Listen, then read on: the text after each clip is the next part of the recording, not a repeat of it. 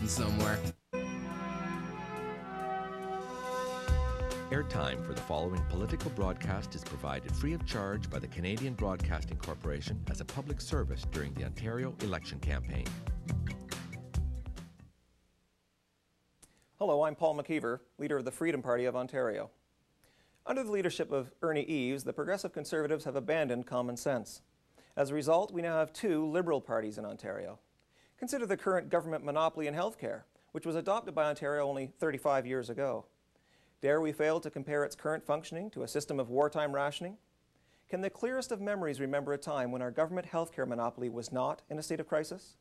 Can any of us remember a solution to the crisis that did not involve the raising of taxes or the further cutting of healthcare services?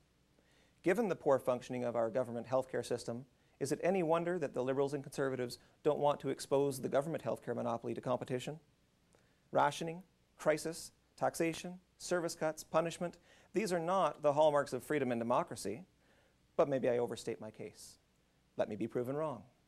If you, Mr. Eves and Mr. McGuinty, are so confident in the superiority of the government's ability to provide us with health care, surely you have nothing to fear from competition.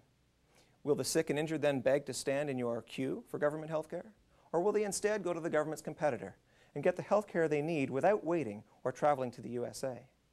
We both know the answer to that question, don't we?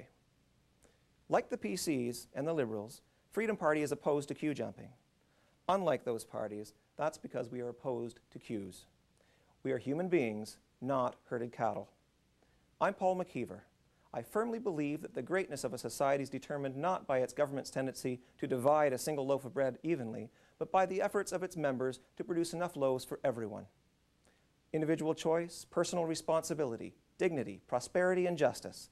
That is Freedom Party's vision for Ontario over the next 4 or 5 years, and it all starts with your vote on October 2nd. Vote Freedom Party. This has been a message from the Freedom Party of Ontario.